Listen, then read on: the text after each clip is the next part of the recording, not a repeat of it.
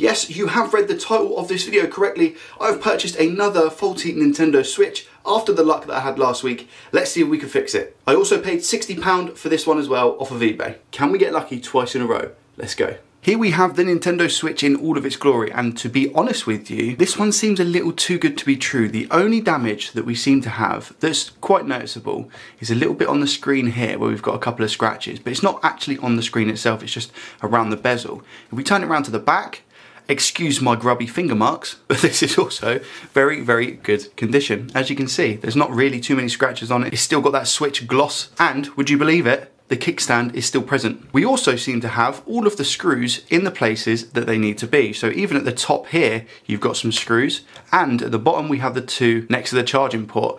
Those who buy off eBay and buy faulty items off of eBay will understand and know that it's very rare you see a faulty console in such good condition. The listing states that it doesn't charge, so first things first, like we did in our last video, we're going to take our USB amp meter. This will display how many amps the Switch is drawing, and we should be able to see what the fault is with this Nintendo Switch. I'll try my best to explain the simplicity in layman's terms because that's how I understand things. So this is just simply a USB-C cable to USB-A, which plugs into a docking station that I've got. Let's plug this into the actual Switch and see what happens.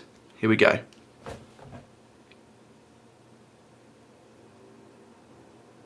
So we get 0.42 amps on the draw. So this shows that the battery is taking 0.42. I've got a comparison here of what it should do, okay? So on this one is 0.42.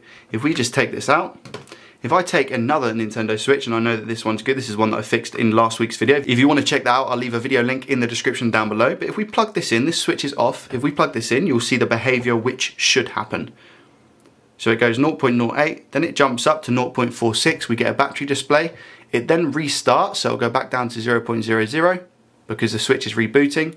And then it goes up to 1.4, 1.45 for fast charging. That's what should happen. So clearly, something is wrong with this Switch because when we plug it in, it goes to 0.33, 0.46 was it, or 0.42, and it just stays there. I'm just going to check and see if the Switch is in RCM mode. I don't know what RCM mode is, but I think it's something to do with, I don't want to say hacking the Switch, because I don't think that's the right terminology, but when people try to put a different piece of software on the Switch, I think. So let me hook this up to the PC and see if I get anything. I've just quickly checked and it doesn't say RCM mode on my computer. This is kind of side note, look at the quality of the rails on this Switch. This is pretty much, in my opinion, like brand new. This is my other Switch, and if we have a look at the rails, you can see where it's just been grinded down and the paint's come off. With the information that we have regarding this Switch, I'm now going to take it apart and just have a look and see what's going on. I'll be using a 000 Phillips screwdriver for these two screws and the one on the top, and then I'll be using a Tri-Wing 2.0 for the four that are on the back, and probably a 000 as well for the ones on the side, just to take apart the Switch. There's also one under the latch, which is a Phillips 000, I believe. I almost forgot to check. Do we have a game?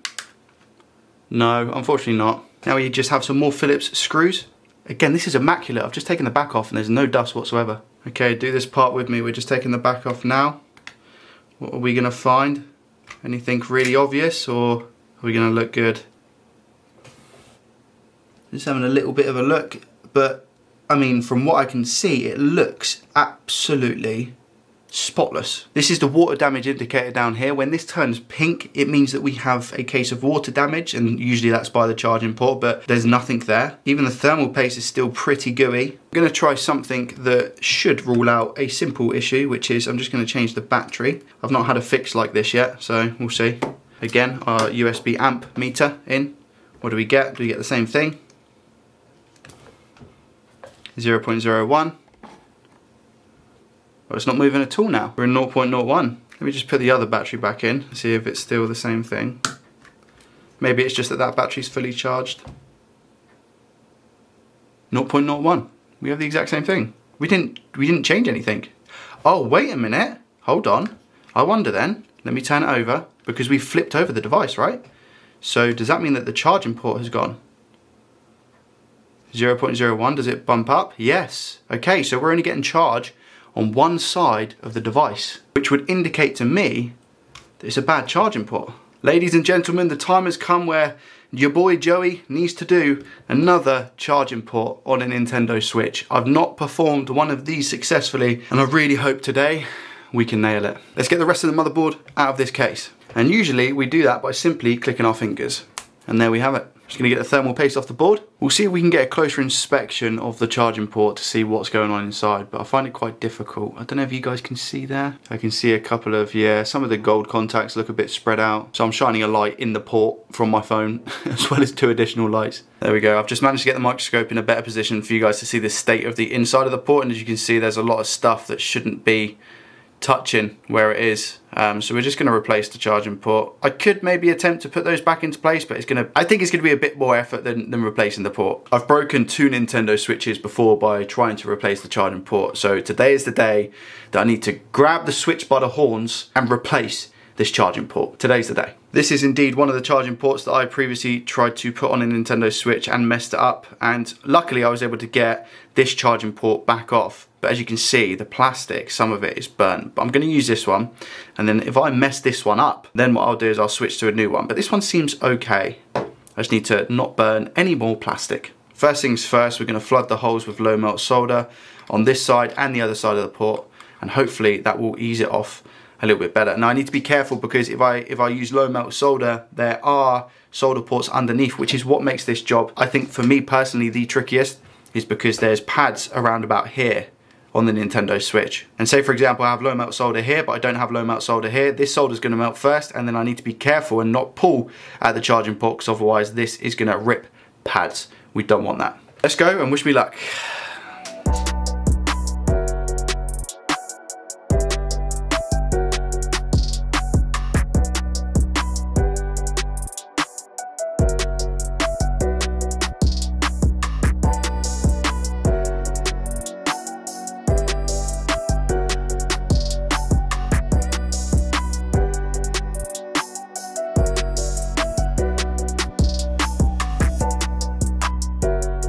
We're going to check the status of the pads on the board in a second, but what I wanted to show you first was the inside of this port. So as you can see right here, if we look at the bottom side of it, it looks horrendous. So that's why it was only charging, I say charging, I use that term loosely, on one side.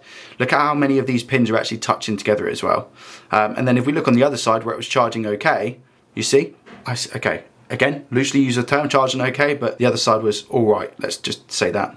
So that's the old charging port. Let's have a look and see what the damage is on the board. Hopefully not too bad. Did I do it as a clean pull? Okay, that's good for me, is that there's no ripped pads whatsoever. I actually used quite a small nozzle as well, and I just moved the air around quite quick. Well, this for me is quite a small nozzle. I moved the air around quick, and how are we looking over here? We're looking good, that's all fine. And we've even cleared a hole here, which is good. What about the other side of the board? How are we looking? I'm just checking the filters as well, making sure that I blew nothing off. It all looks good. That's fine, that's fine, that's fine, and that is fine. Let me check the fuse is still there actually. This is the fuse right here. I did get a blob of low melt solder on it, and I was a little bit worried when I was using that and see if it would fall off, but don't think that component would have fell off. This is good. So what I'm now going to do is take all of the solder off. I'm going to put some leaded solder just on these to clear them up. Then I'll wick it all away and reapply some fresh solder to here and here. Obviously everything else is going to be blank.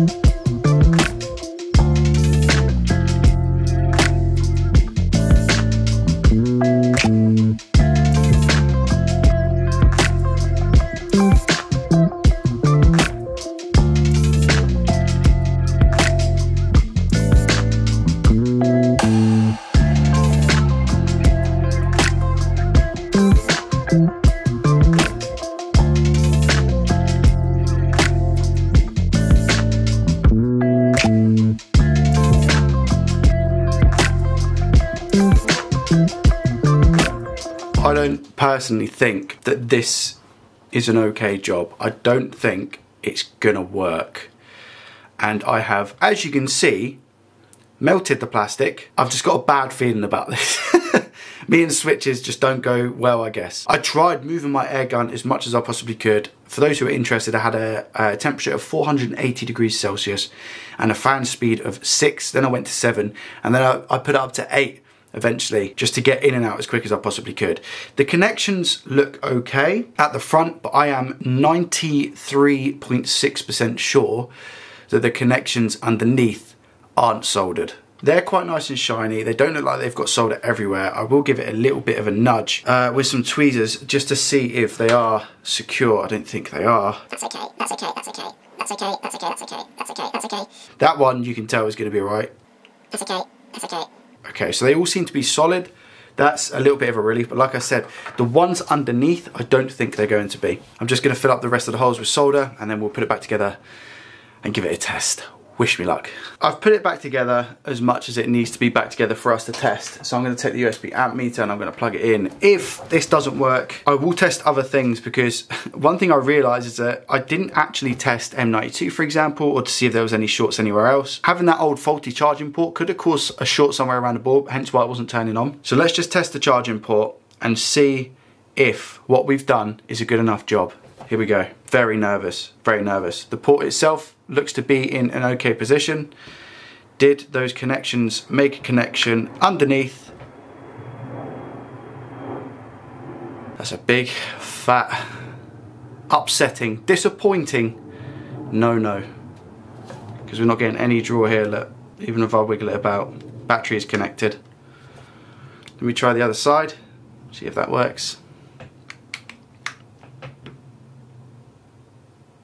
So we get 0.4 amp draw here. I'll try it on this way again. And we get 0.00. So it works the other way, it doesn't work this way. Let me take it out of the housing and do some more testing. Meter is in beep mode, also known as continuity mode. Let's just test this fuse first of all. Fuse is fine. I'm going to go straight to M92. So this capacitor here, start with this one underneath. Wait a minute. So the 3 caps, this is where I had the fault last time. This seems to be fine. This cap's fine. This cap's fine. This one isn't. For those who saw my last video, I actually said that this might be a result of a dead CPU, but I think I stand corrected, and I think, oh wait a minute, that's not beeping anymore. Either side. It was. Beeping that side. Is beeping that side. So I don't know if this is like a, I don't know if this is a dead CPU.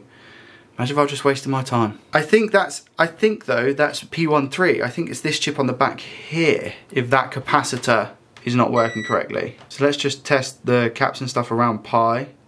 Check this cap here. So P13, this chip here, P13, seems to be faulty, as you can see. I'm just going to check all the filters. This also needs a bigger clean because of the flux. I'm just going to check these filters quick.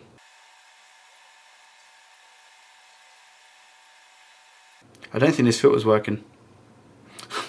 I don't think it is. Let me just double check. So I get something that side.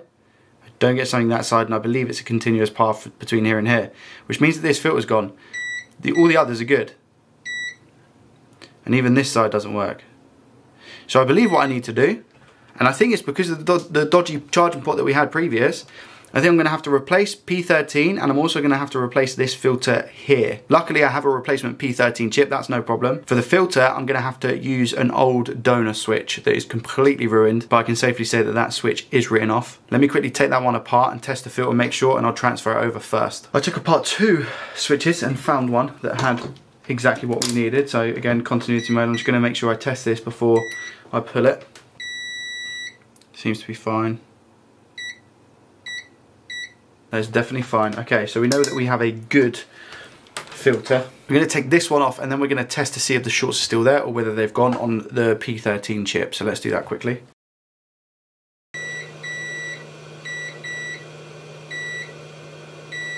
P13 is still bad. Right, let's put the other one on.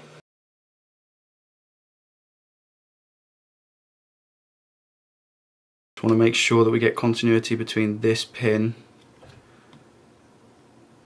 and this one. Yes, okay, we do, that's good. And they're not connected. Okay, fine, right.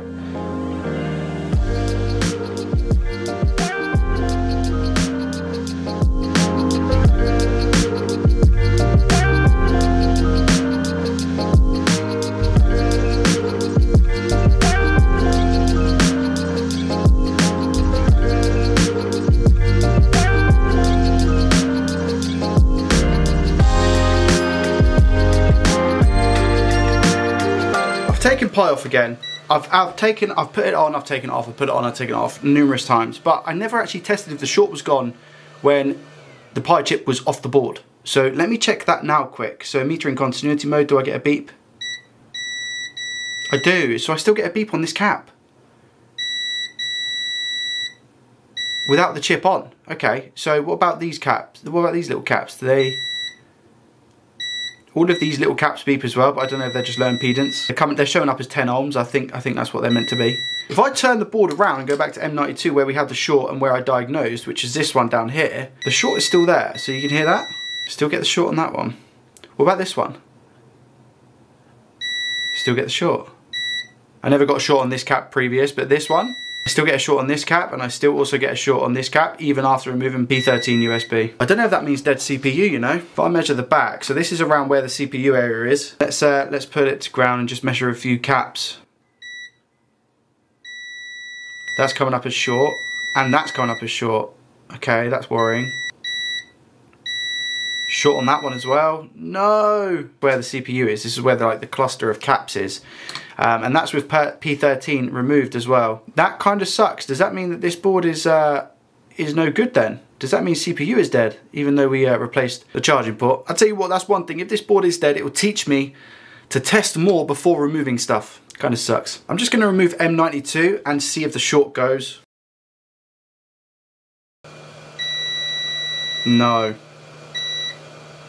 My theory is that because we had a broken charging port on this switch to begin with, I think that because of how mangled up the port was, it shorted and then it's dispatched the CPU. That's my Joey Does Tech theory. I'm going to rule this one off as a dead CPU, but if you have any advice that you can give me as to why this might not be working and if there is a way back for it, then that would be appreciated. I didn't know you'd still receive like an amp draw to the battery if the CPU had died. So maybe the CPU isn't dead and maybe I'm just being an idiot. If you guys could let me know in the comment section down below, I'd greatly appreciate it. Sorry I wasn't able to fix this Nintendo Switch in today's video. I hope you have a good rest of your weekend and I will see you in the next one.